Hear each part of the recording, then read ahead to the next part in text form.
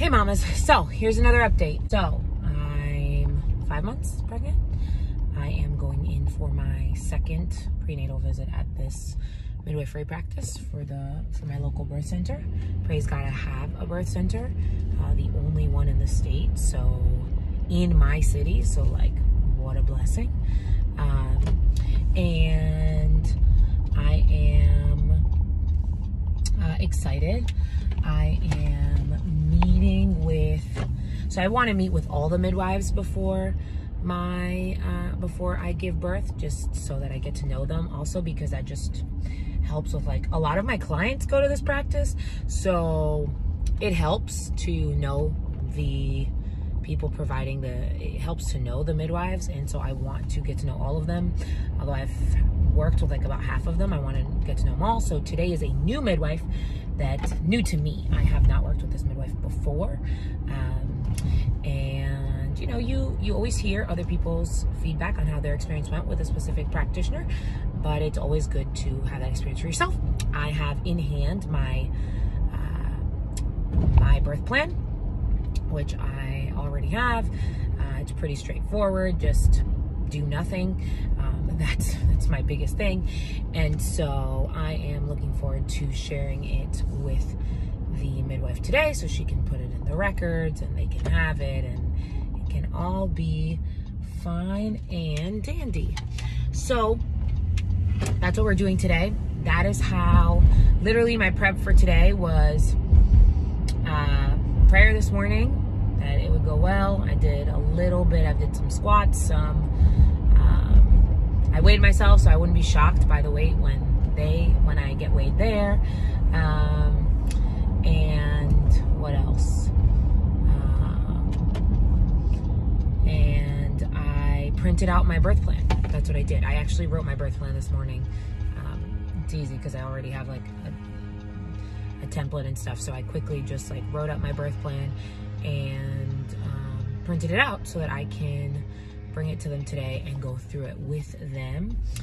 And so, and normally what I do, or this is what I tell my clients to do, is to pick one thing that's important to you that you want to talk about. So my last time I went, I wanted to speak about what are the rules and regulations around 41 weeks, and like what are the rules and regulations like once you go past 40 weeks and all that stuff. And you know, every practice has policies around, you know, after you go past your due date, what do they want to be doing and all of that stuff. So I got to go through that. So when do you start doing non-stress tests? When do I have to do a biophysical profile? When are you checking the amniotic levels and stuff like that? When do I time out of being able to give birth at the birth center? All of that stuff. Again, things that I know from past clients, but things that you want to make sure you ask for yourself in case policy has changed, in case there's anything different about your medical records compared to your client or anything like that. You just want to make sure that you ask those questions. So that's my prep for today. I am going in feeling encouraged, feeling like I'm ready to advocate for myself. This is probably the midwife I've been told that I would need to advocate for myself the most with, just based on what I've heard from past clients and things that have happened in births, and that's okay. I'm prepared for that and not worried. So I will let you guys know how it goes, but how has this been feeling? Well, I'm just about 20 weeks, I'm pretty sure, and yeah, I'm 20 weeks, and I feel good. My energy levels that were like super low at the beginning obviously had to do with my iron. My iron is a little low, but actually higher than it's been in all my past pregnancies, so praise Jesus. And I'm just keeping up on my iron, trying to eat as many things as I can with iron, just not just taking supplements, and really just trying to eat healthy, focusing on my physical health.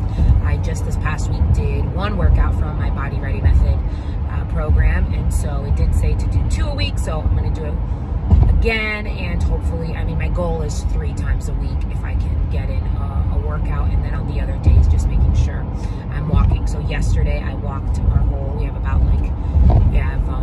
over an acre, and so I just walked down with my children and then walked back up, and it's a little bit, it's a incline, so we did that walk, and I played outside with my children, and just to get my body moving, just to make sure I was being physical, because honestly all I wanted to do was sit.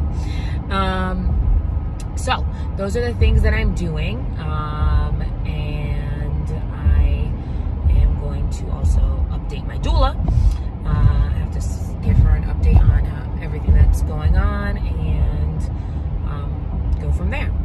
So that's about it.